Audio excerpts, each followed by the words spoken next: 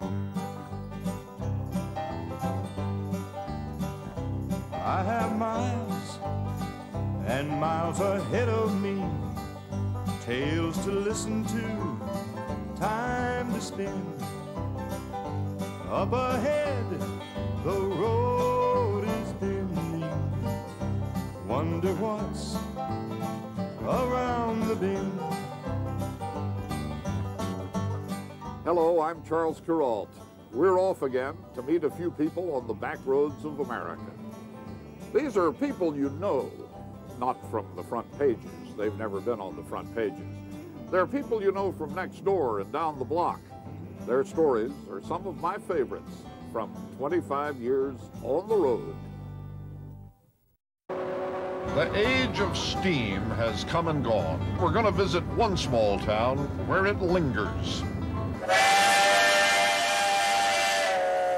That's Billy Bird, out for an afternoon drive in Madisonville, Kentucky. You hear that stack out there, here talking to? Listen at it. You're not going to get a gas engine sound like that. No rich man in his Cadillac is as happy and content as Billy Bird at the throttle of his steam engine. So that's one stop we're planning.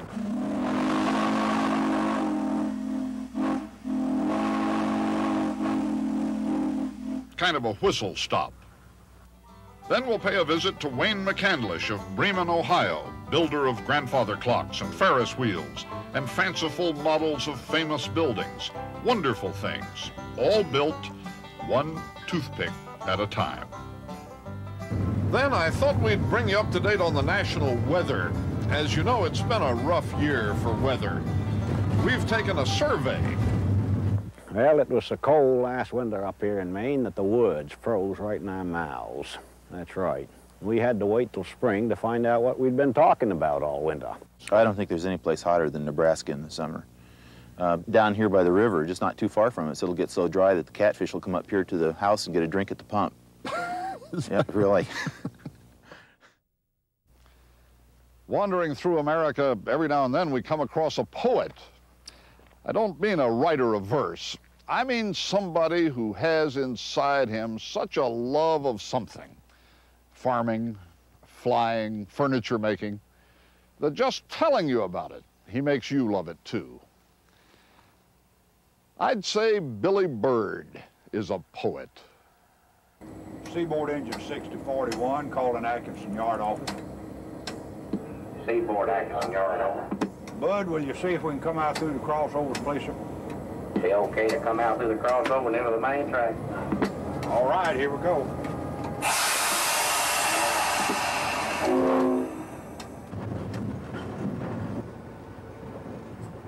Billy Bird is that fabulous character from the American story, a locomotive engineer.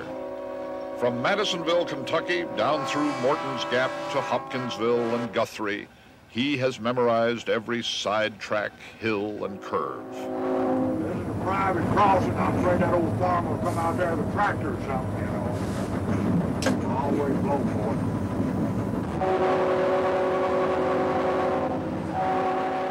Billy Bird is a master at running a big L&N diesel. It is well known on the railroad that nobody does it better. But some men are born too late. Billy Bird's hand is on a diesel throttle, but he left his heart back there in the cab of the steam locomotive he ran when he was young. Look for Billy Bird on his day off, and chances are you'll find him in the yard of the Crab Orchard and Egyptian Railroad over in Marion, Illinois. The CONE still runs steam, the last working freight line to do so. And here, Billy Bird, an old lover, comes to visit his old love. When they've got steam in them, they just like they're alive. There's movement about them. Either the air pump's working, which sound just like they're breathing. You hear the thump, thump, thump, thump.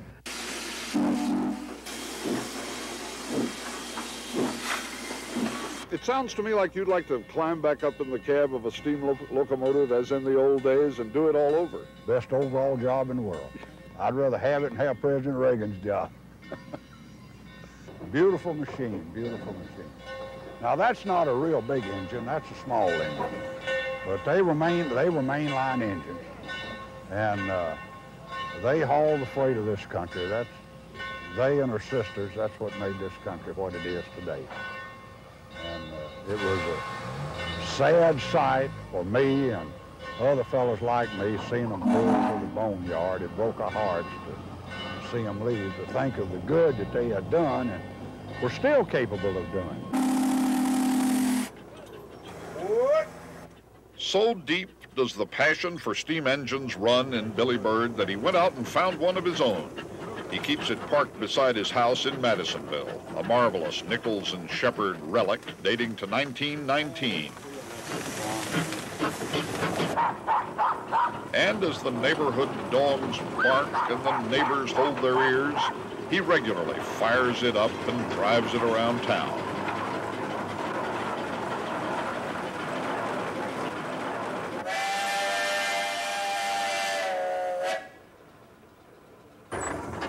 You hear that stack out there, here talking to? Listen to it.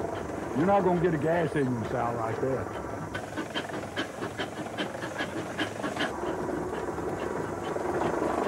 It's always had a fascination for me. You can see everything. It's just the raw power and just the feel of the control of the engine in your hand, the power at your command. And I've always loved them, and ever since I've been big enough to know anything, why, I knew I wanted to run a steam engine. So when the railroad dieselized, I had to get one that they couldn't take away from me, one that was my own. The engineers of the steam locomotives which passed Billy Bird's schoolyard in Adams, Tennessee, used to wave to him when he was a boy, and even stop and give him rides on the engine. And there began this passion for steam trains and steam men that has burned in him lifelong.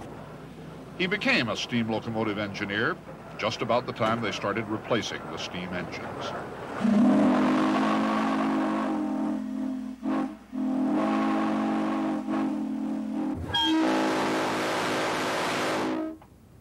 Every working day, Billy Bird takes the afternoon freight down to Guthrie. All the power of a modern diesel in his hand. And he is good at it, and he does it by the book, observing the speed restrictions, blowing for the blind crossings. It is an honorable craft. But steam was poetry, and Billy Bird is a poet. Born too late.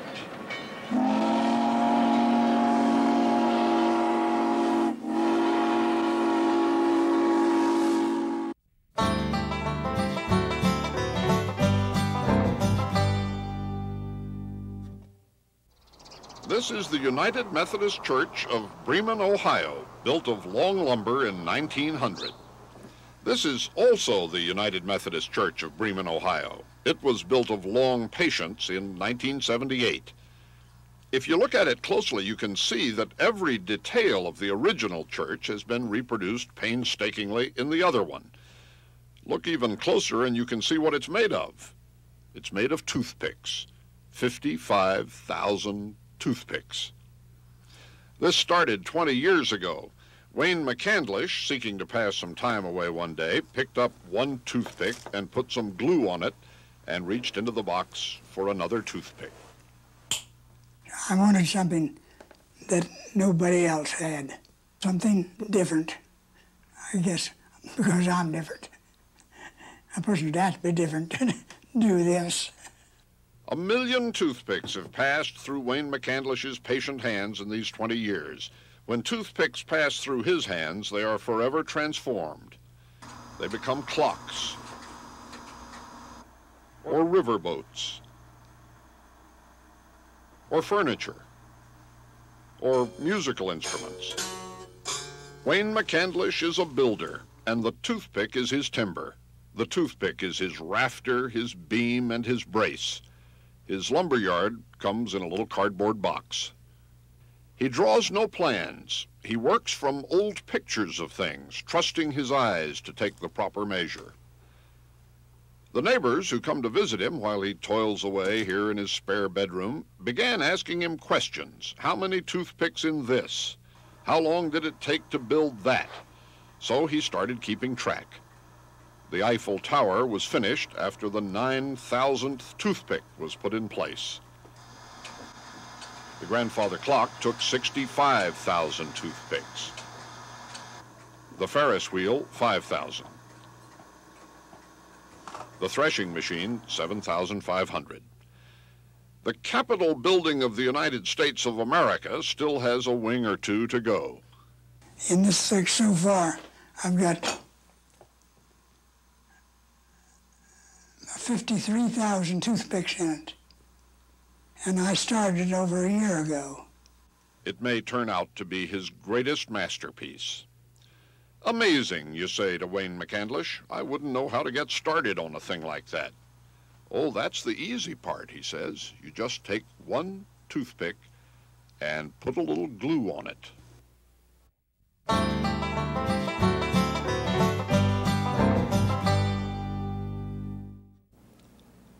Well, the sun was shining a few minutes ago, but now it looks like there's a big storm coming. Mark Twain, remarking on American weather, said one time that he sat in one place and counted 136 different kinds of weather inside of 24 hours. That may have been an exaggeration. When it comes to the weather, Americans do tend to exaggerate. So when we decided to do a national weather survey, we sought out only exceptionally truthful individuals, like my friend Roger Welch, a Nebraska tree farmer and keen observer of Nebraska weather. When the real dog days come, it does get hot in Nebraska. I don't think there's any place hotter than Nebraska in the summer. Down here by the river, just not too far from us, it'll get so dry that the catfish will come up here to the house and get a drink at the pump. Yeah, really. Well, you may laugh, but the hot weather leads to tragedy sometimes. Kendall Morse remembers what happened in Maine. Oh, it was so hot here in Maine last summer that one day in particular, the sun was so hot. It was right in the middle of corn season. That corn was almost ripe, and it got so hot that that corn started to pop, and it popped and went all over the place. And there was a herd of cows right next to that cornfield, and they looked up and they saw that popcorn coming down like that. And cows are not very bright, of course. They thought it was snow. And every one of them idiot cows stood there and froze to death. We went to Arizona in midsummer to ask Jim Griffith how he and his neighbors are holding up. It does get a little bit warm. Now, Joe Harris says it usually gets so hot and dry in the summertime that he's got to prime himself before he can spit.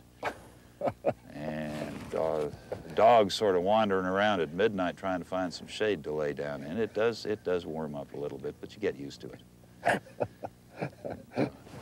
It's been known, especially in this part of Arizona, to get so dry that the trees will follow the dogs around. Oh, it's been a dry summer. But it was sure a wet spring. Don Reed remembers how wet it got in the Middle West. In Minnesota, the floods were so bad that the turtles crawled out of their shells and used the shells as rowboats. What rain they get in the Great Plains comes all at once, 8 or 10 inches in one day, and that's it for the year. Every farmer has a little lane out to the highway, and the rains in the plains fall mainly on the lanes. Like this road of mine, there's some holes out here you can run set lines in and catch fish out of the road. And there's one farmer who talked about finally having to go into town, walk into town, because his wagon wouldn't get up his lane. So he had to walk into town to get some groceries, and he found this huge puddle out in the middle of his road, and there was a nice hat floating around out in the center. So he reached out with his foot, kicked in this hat, and there's a guy's head under it. So he got down on his hands, his knees, and he said, "Are you all right, stranger?" And the guy said, "Well, I guess so. I'm on horseback." Wherever you get puddles like that, of course, you get mosquitoes. I thought we had big mosquitoes back home in North Carolina. My grandfather told me he saw a couple once the size of crows and heard them talking about him. One of those mosquitoes said, "Shall we eat him here or take him with us?" The other one said, "Well, we better eat him here. If we take him with us, the big guys will take him away from us." What surprised me was to learn that they grow mosquitoes bigger than that out west. They get reasonably good sized. Not so big that you can't shoot them down with scatter gun. You know, you don't have to take a rifle to them, but they get pretty good sized. But the really big ones are up in southern Nevada. There was one, I remember, it was in the papers at the time. There was one that come into Nellis Air Force Base up there, and they filled it up with high-octane fuel before they realized that it had the wrong markings on it. That was a big mosquito. That was good-sized mosquito, yeah. That was pretty good-sized. I should mention again, I'm not sure all these stories are true. Americans do lie sometimes. There was a fellow down home with such a reputation for lying that he had to have a neighbor come in to call his hogs. But if these aren't true stories, they're about as true as any other weather reports you're likely to hear, and we'll go on with ours in just a minute.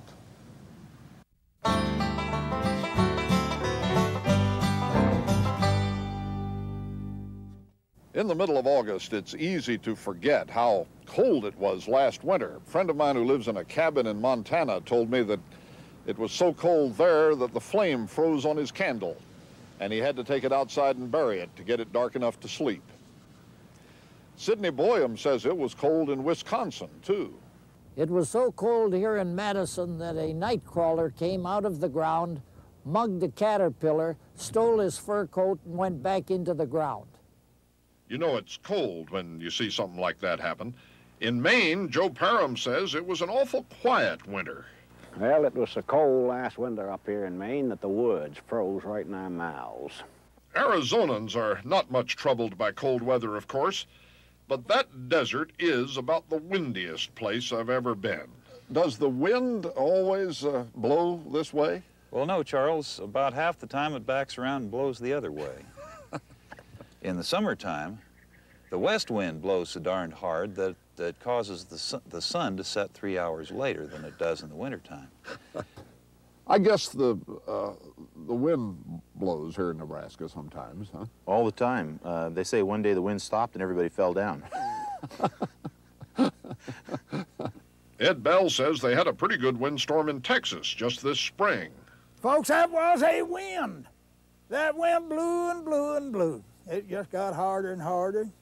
Blew the bark off trees, blew all the feathers off of chickens, even blew the 4 tires off the old Model T Ford. Turned the bulldog wrong side out. A fellow in northern Wisconsin wrote that in 1976, they had a windstorm so bad that it stretched his telephone wires so far that when he called his neighbor across the street, he was billed $17.60 plus tax for long-distance telephone charges. I was out in the front yard one day and we had a windstorm come through there. That wind was so strong it blew a big iron kettle across the front yard so fast the lightning had to strike at it 5 times before it got a hit.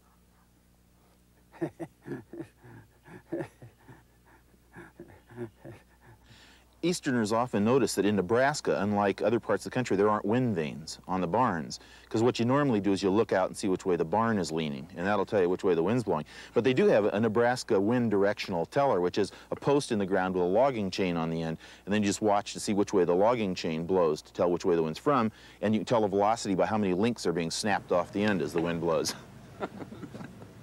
Well, of course, you'd expect the wind to blow hard in Nebraska because there's nothing between there and the North Pole but a couple of barbed wire fences. And if somebody leaves one of the gates open, then there's nothing to stop the wind all the way down. Wind? Well, the wind blew so hard here last night that the hen laid the same egg 4 times. Laid the same egg 4 times. That was in Maine. This is Chuck Larkin, who lives in Georgia. I seen a chicken just this afternoon standing with her back to the wind, laid the same egg 5 times. 5 times in Georgia. Yeah, someone told me that they had a chicken here the other day that laid the same egg 7 times. 7 times in Nebraska. Old Joe was raising chickens, and first thing that happened was that he got them back the wrong way in the wind, and the old hen was laying the same egg 14 times over before she finally got it out. 14 times in Arizona. I told you Arizona was the windiest place of all, but then it's a pretty windy country, as you may have noticed. Boy, here comes the storm. Guess it's time for us to go. Well, time to say goodbye until our next trip together. We've heard about a story up the road here, but we kind of hope we never get there. With luck, we'll stumble upon something more interesting along the way. I can see the road is bending. Wonder what's around the bend.